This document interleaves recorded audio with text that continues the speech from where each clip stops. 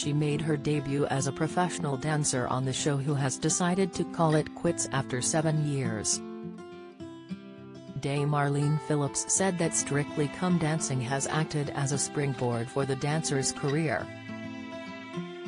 She believes that Oti took the right decision by discontinuing from the show, as it is the right time for her.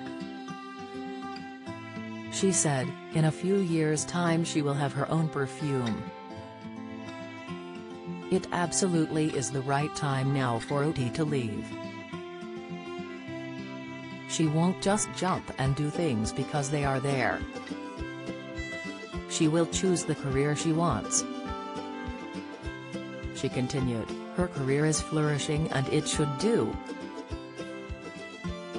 She is amazing, she is funny and works. The world is now her oyster and she has worked really hard. Hard work pays off in the end. You have got to put the years in and the time. And you have to take the jobs to build up." Choreographer Arlene Phillips and Oti Mabuse have worked together on a Cher musical that tours the UK in April. Dame Arlene, 78, was a judge on Strictly from 2004 to 2009.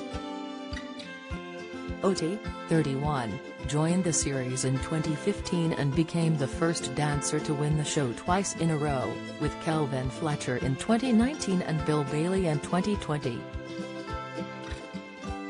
Oti Mabuse, who is also a judge on Dancing on Ice, recently performed with her husband Marius Lepure, 39, in a sheer golden bodysuit with sequins, tassels, and mirrored tiles. Oti, who is from Pretoria, South Africa, said about exiting Strictly, "I'm honestly so grateful to the BBC and will always remember that Strictly and the BBC brought me to the UK, which I now call home, and I have learnt and grown so much. Thank you from the bottom of my heart."